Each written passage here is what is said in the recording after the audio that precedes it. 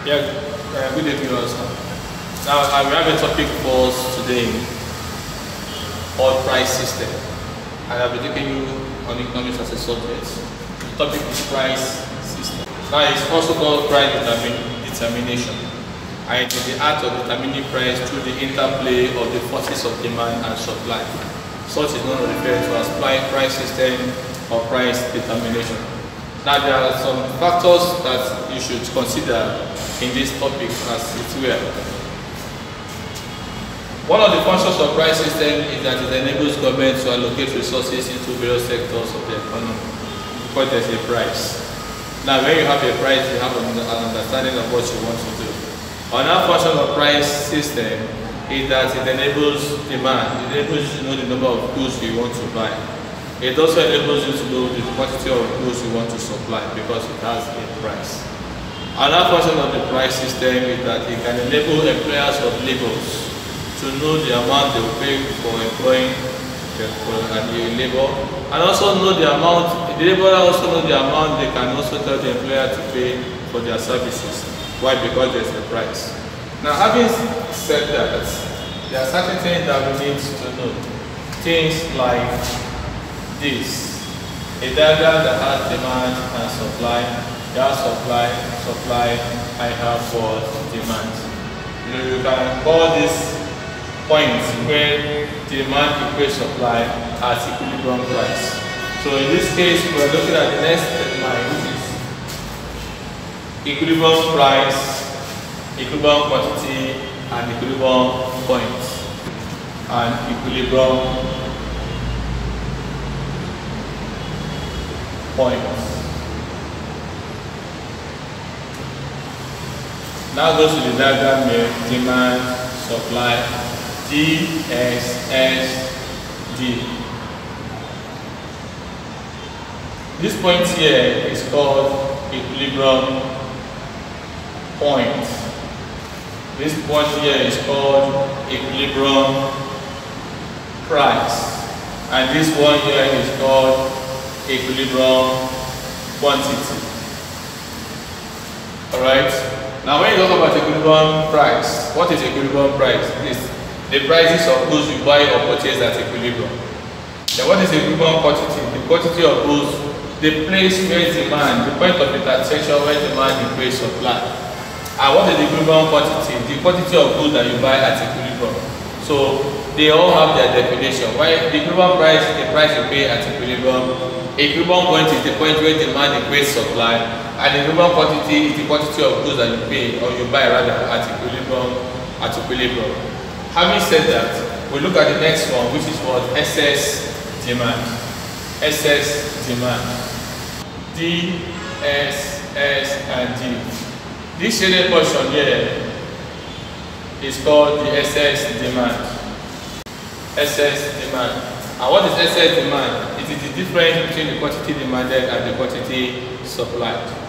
Difference between quantity demanded and quantity supplied.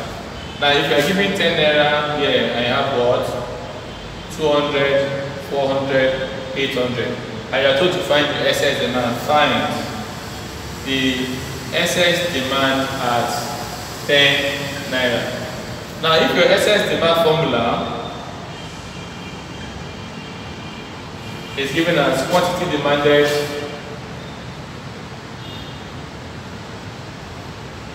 minus quantity supplied. Now, what is the at 10 naira now? Where is 10 naira? This 10 naira here. What do we have here? This is D.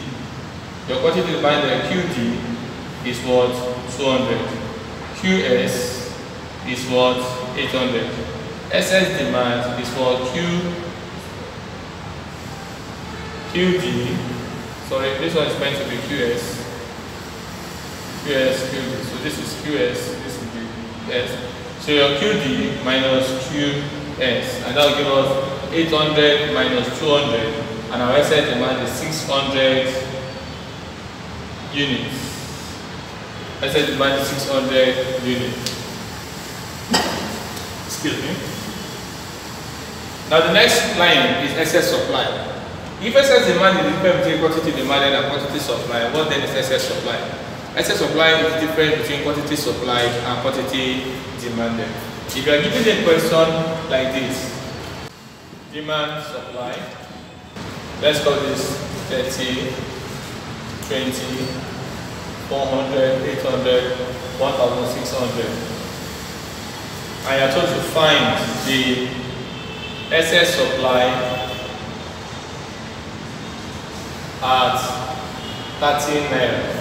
You are told to find the excess supply at 13 naira. Now, your excess supply formula is QS minus QD. What's the QS? This is the QS. That's QS is 1,600 and your QD is what? 400. So your excess supply is QS minus QD, and that's 1,600 minus 400, and that will give us what? 16 minus 400, obviously that should give us what? 1,200 units. That is how you get your excess supply. Alright? Now I want to believe that you can do this, this is appropriately digested now. The next line of action is talking about equilibrium. There are sometimes we tend to find the equilibrium quantity and equilibrium price. Now let's look at the question now. Find the equilibrium price and quantity. Find the equilibrium price and quantity if QD is 30 plus 40p and your QS is equal to 40 minus 60p. You are told to find the equilibrium price and what? Quantity. What do we do? You recall at equilibrium, QD is equal to what? QS at equilibrium. So I will equate this to this.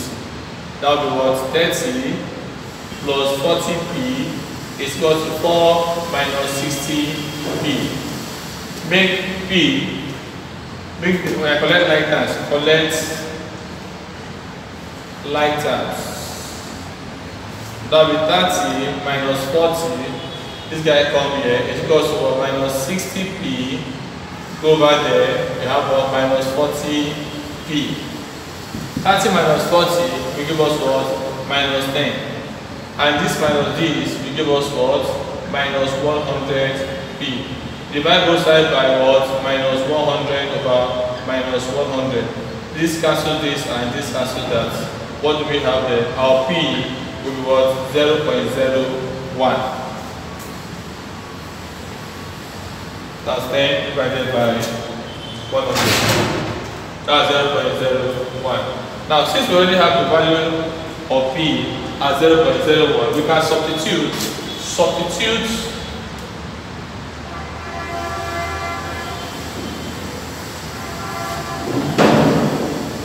for P in either the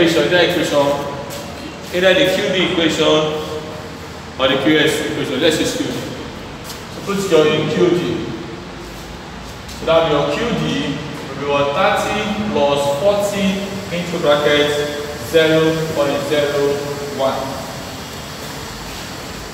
So that your QD is equal to 30 plus, okay, that will be 40 times 1 over 100, cancel each other. So what do we have there? That is 4, 2 can go here, 2 can go here, 5. That is 5 over 2, and we get it as 5 over 2, or 2 over 5 like that. That will be 2 divided by 5. And that will give us 0.4. So that will be 0.4. So 30 plus 0.4, that will be 30. Now, I decided not to use calculator just for those of us who are too mindful of calculator, so that you can also see how you can do it without calculator. I decided I converted this there, which is 40 times 0.01. And 0.01 is as 1 divided by 100. And you can see what I got divided 5 times. 2 actually went 2 in 4, 2, 3 in 10, 5. Then 2 divided by 5. So when you want to check it to get to be sure what I just did over here, 2 divided by 5, have it as 4. 5 into 2 is not possible. Then in 20 each of 5 as 4. That's how you got it. Alright. So I think I decided a plus for minutes. Alright, so that's how you get it. So if you do the same thing, you still get it that for okay. Now that's by the way, that's how you can get a equilibrium price and equilibrium quantity. Still on this topic, there are certain things that you need to know about things in this topic. What are those things? Ways of determining price. There are just 4 ways of determining price. We have ways of determining price. Ways of determining price. We have number 1 by handling. We have number 2 by auction.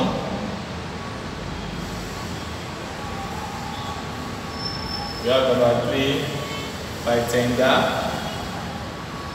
I have number 4 by price control. Now let's start with handling. What is handling? Handling is when you are pricing. That is the wrong use of English language.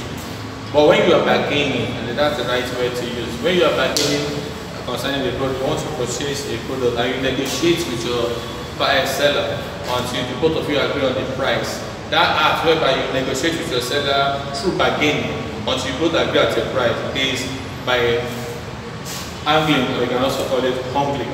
H-U-G-G-L-I-N-G.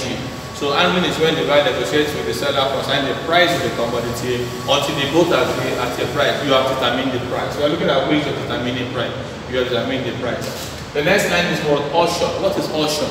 Auction is when you take the commodity out and you start give the commodity to the highest bidder. The person who purchases, who buys with the highest amount, or who requests based on his own bargaining ability in terms of what striking a balance among the other audiences is called auction. So auction is when the commodity is displayed to the members of the public and the highest bidder purchases that commodity is called auction. He has agreed at a price. Then by tender, this is an application in writing either offered by the buyer or the seller stating the amount they are willing to buy or sell the commodity.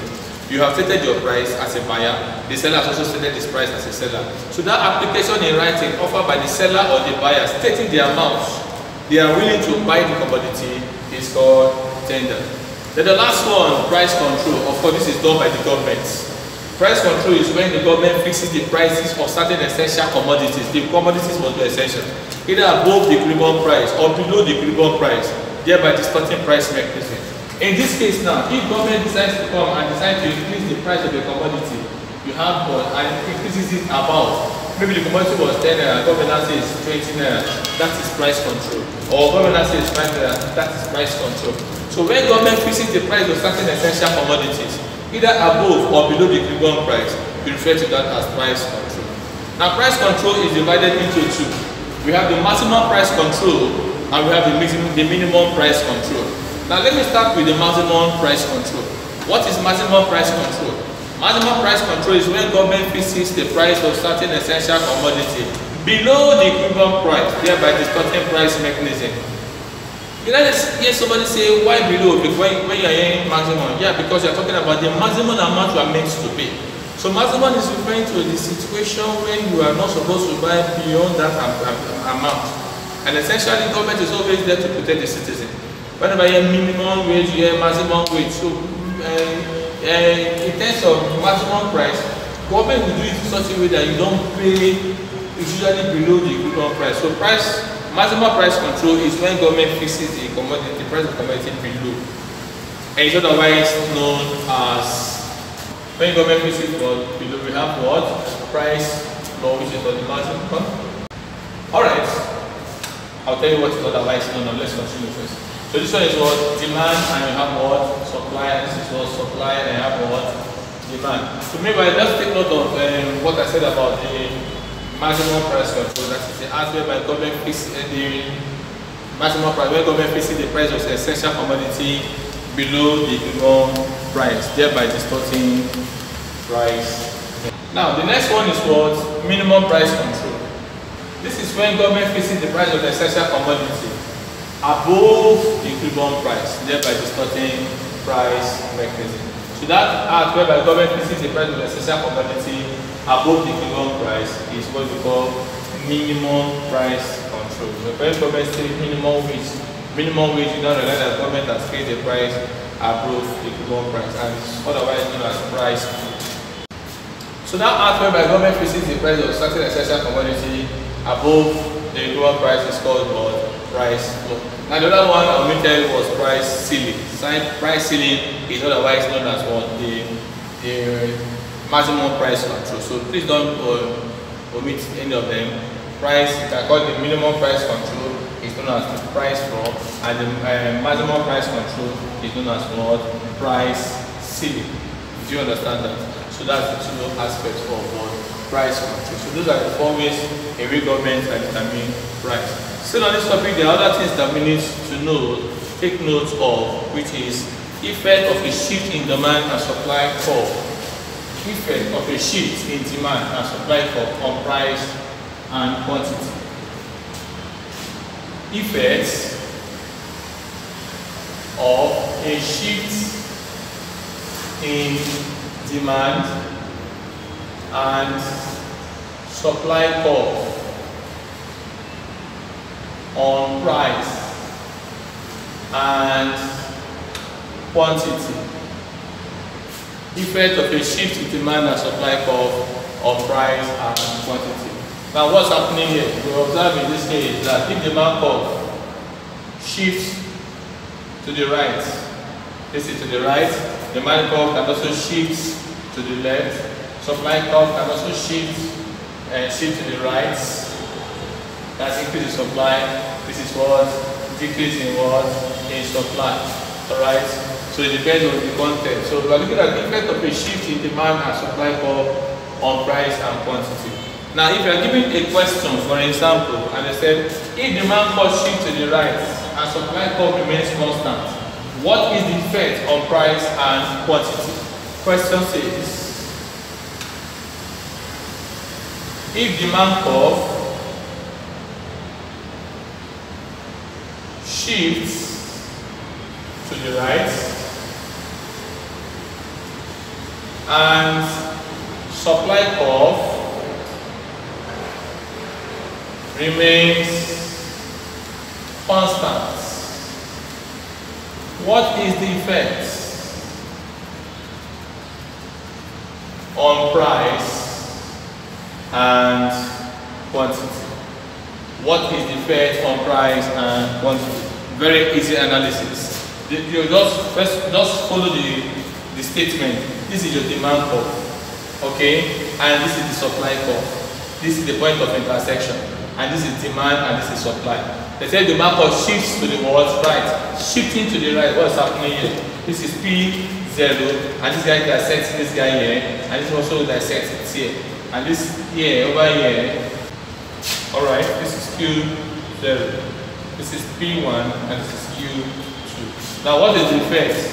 What if demand curve shifts to the right and supply curve remains constant? Or the supply curve is meant to remain constant. So this is the supply curve, it's constant, so not moving, not move. So the effect is that the price increases while the quantity also what? Increases. So both price and quantity, both price and quantity, both price and quantity increases. Both price and quantity increases. Alright, let's take another question. The next question says, if supply curve decreases,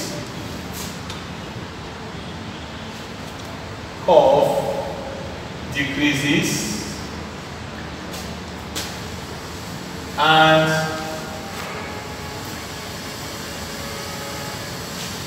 demand curve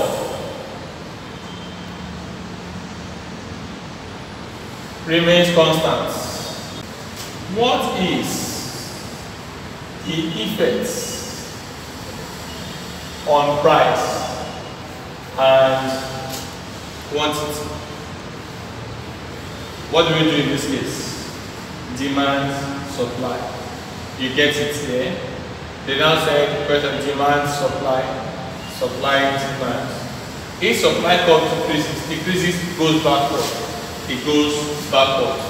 And they said the markup remains the same. What is the effect? So this is the point of intersection here. P0, Q0. This guy intersects itself here. I have got P1 and this is called Q0. So what is happening here? There's a decrease in quantity and an increase in price. So there are questions in which you automatically answers when you interpret it. No examiner or questionnaire will ever tell you the answer, but whenever you see it, you put it down and you get your answer towards whatever you wish to get. So that is how it is done. So there's an increase in the price and also what a decrease in the quantity. Alright. I want to believe at this junction that you are clear with this point.